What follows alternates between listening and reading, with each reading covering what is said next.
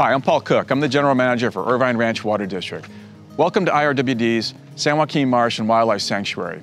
We want to take you on a little tour today of the San Joaquin Marsh and Wildlife Sanctuary to show you all of the ponds, all of the birds and other animals that make their homes here or just fly through on their way down south or north on the Pacific Flyway. The San Joaquin Marsh and Wildlife Sanctuary is also an important part of Irvine Ranch Water District's natural treatment system.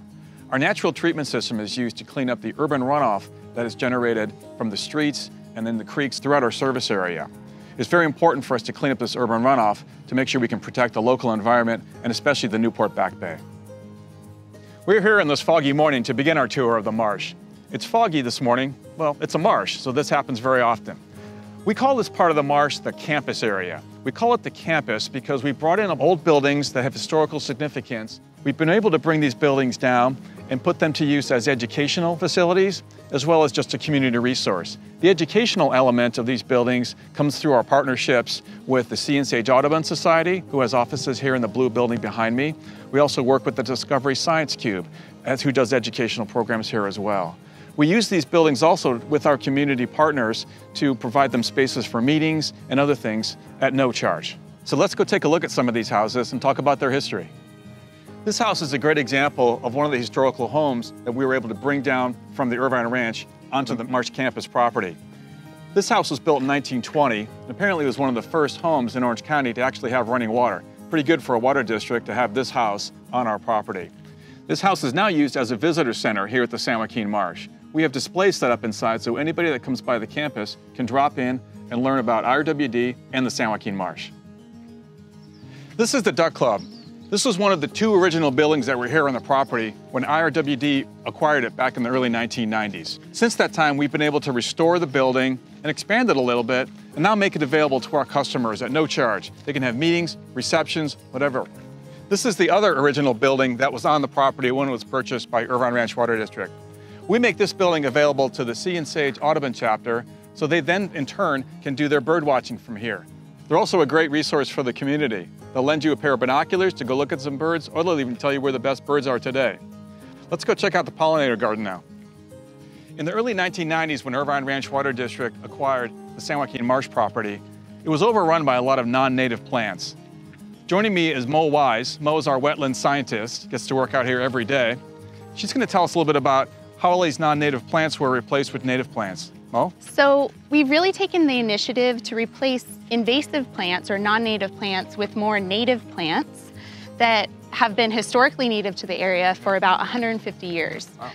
And these plants also help promote pollination. Right. So now we're in the pollinator garden. So Mo, can you tell us why it was important to have a pollinator garden here in the San Joaquin Marsh? Yeah, pollinators are super crucial in keeping plants and ecosystems healthy. So actually, 1 out of every 3 bites of food that we have is thanks to a pollinator. Great, great. Yeah. So what's the structure we have behind us? This is actually a structure that we have created to help promote bees to come and live in this pollinator garden. Keep the bees happy, right? Keep them happy. Right. Another element of the San Joaquin Marsh is this butterfly garden we're walking through now. This garden was actually built by Boy Scouts and Girl Scouts as part of their community service project. Mo, why is it important to have a butterfly garden here? Butterflies are actually considered one of the best pollinators around, and so attracting the butterflies also promotes pollination. Great, thanks Mo. Yeah. So now we've left the San Joaquin Marsh campus area and we're out in the actual marsh itself. I'm walking with Ian Swift. Ian's the Manager of Natural Resources for Irvine Ranch Water District. Ian, tell us about what's going on out here and how it all works. Paul, the San Joaquin Wildlife Sanctuary is a 320-acre urban runoff treatment wetland. And here in the marsh, what we do is we take water from San Diego Creek, primarily dry weather urban runoff flow, and we pump it into a 6-pond system. That's about 68 acres of ponds. And we treat the water for common nutrients and pathogens. So let's talk about the nutrients that you're removing out here. What are those nutrients and how do those come out of the system? So the primary nutrients the marsh removes are nitrogen and phosphorus. The nitrogen is removed through bacterial action in the bottom of the pond, as well as plants that you see around here in the pond. The nitrogen is taken up into the plant tissue and they use it for it to grow. In addition to those, we also remove pathogens like E. coli bacteria that come from urban runoff. And the E. coli is first eaten by a lot of the multicellular organisms in the pond water, and is also removed by a process called phytolysis, where the UV light from the sun penetrates the first few centimeters of the water, and that helps to deactivate those bacteria. Kind of like how we use the UV system over at the Michelson Water Recycling Plant, right? Exactly, just using natural means. Yeah, that's great. So we're treating water out of San Diego Creek, which collects water from really the entire watershed. But how much water really is that we treat, and how much of those nutrients do we get out? So on average, we remove about 75% of the nitrogen that comes through the pond system, and that's about 40,000 pounds every year. And that's out of over 1 billion gallons of water that we take from San Diego Creek and run through the pond system.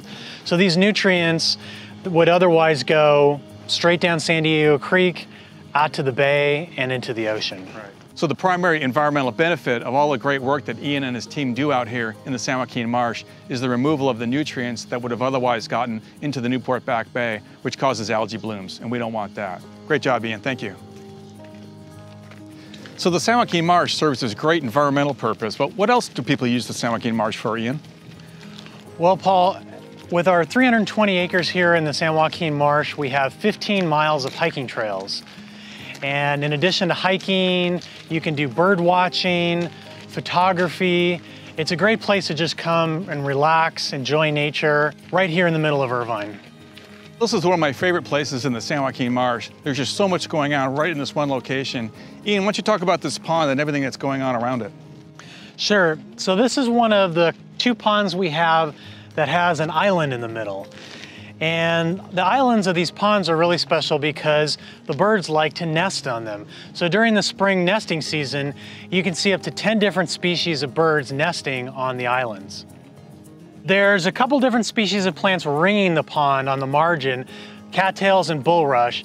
These are what we discussed earlier, the types of plants that remove nutrients from the pond system. We also have marsh fleabane and coyote bush in front of us, other plants that help fill in the marsh ecosystem. That's great, thanks.